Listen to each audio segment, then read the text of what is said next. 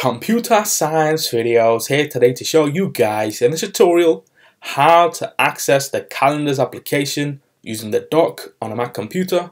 Without further ado, let us start the video. So in this tutorial, you need to have access to a Mac computer, have access to the application calendars, which is built into the Mac computer.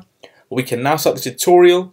Before I start this tutorial, I would like to say that you are more than welcome to subscribe to my channel, Computer Science Videos. As we know, every problem is solved by indirection.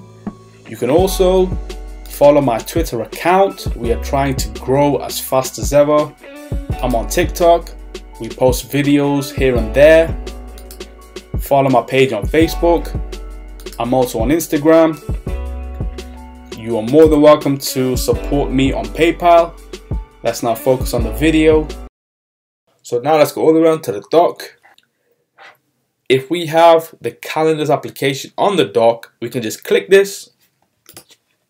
It will then open up the application, but for this tutorial, I'm just going to close the application, calendar, go to the dock and remove the calendar application by holding and removing. This will not delete the application from the Mac computer as we already have that installed in the applications. Now let's go all the way down to the dock, go to Finder, go to Applications, and let's change the view to Applications, filter to Calendar.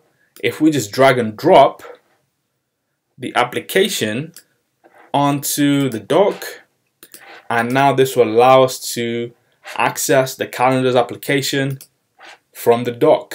So that's a shortcut. We can now quit calendar.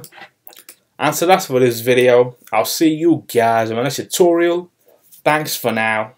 Thank you for making it towards the end of the video. Be sure to subscribe to my channel, Computer Science Videos. Be sure to check out the previous video on screen now, or you can ideally click on the playlist and watch all the journey for Computer Science videos from the start until now.